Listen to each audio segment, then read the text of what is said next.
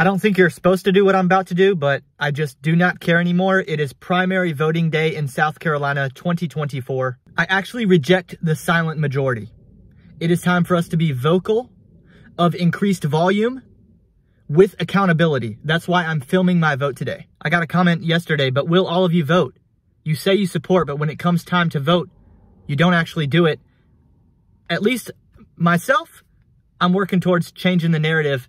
I'm going out and voting. Let's go. This will actually be my 4th lifetime vote for Donald Trump. I was 18 just in time for 2016. Voted for Trump in the 16 primary, obviously the main election, the 2020 main election, and number 4 right here, the 2024 primary. And you know what? I view it as an honor.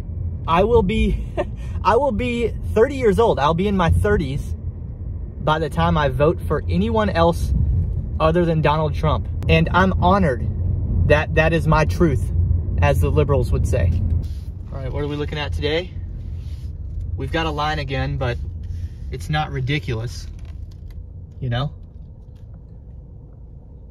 Look at all these people ready to vote. Let's go, baby. It's in the kitchen area. Which was the kitchen? If the sign doesn't work. And here's just information, because they do hold a hearing. But okay, here's the deal. I voted. If that didn't look like what you thought it was going to look like, I had to vote on a provisional ballot because for some reason my childhood address was still in their system. It doesn't match my driver's license address because I've moved. I bought a house. I bought a house in the same county that I grew up in, same city that I grew up in. So it's kind of weird. This says, the Board of Voter Registration and Elections of York County will hold a hearing to determine whether your provisional ballot will be counted in the results of this election. There's a hearing location and time.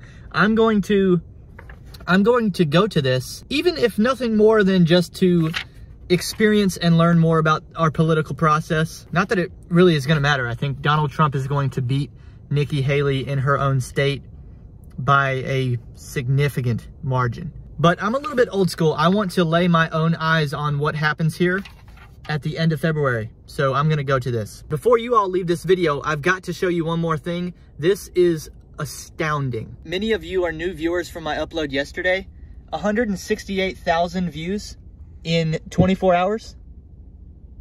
Are you guys kidding me? This is ridiculous and climbing. Thank you all for showing support in the comments of these videos. I didn't expect it at all. I've been doing YouTube on this channel for a few years now. I've never had a video upload even hit 10,000 views before. To go from what I'm used to this is incredible. A little more about me. I left university after 1 year at a liberal arts college. I don't have fellowship with any of my extended family anymore. I've even been abandoned many times by friends, and my wife has experienced, because of me, the same thing. The maid of honor in our wedding doesn't communicate with us, you know, doesn't want any association with us because of me, because she's the type of person that, you know, like my lack of posting a black square on Instagram made her question my character, even though she knew me for years already. She's that kind of person. I think a lot of y'all watching this might relate to that on some level. It has boosted my spirits seeing all these comments on yesterday's video, and not everybody's gonna get instant internet interactions to make them feel like they're not alone, but use me, take me as an example. We are not alone, my friends. No matter what it is you've sacrificed in your personal life in this political era of the United States, just know you are not alone. We are a well-intentioned people, and we are justified in our thought processes and our belief systems, period. I'm a 26-year-old American. I choose to be optimistic about my future. I think I've got a long one.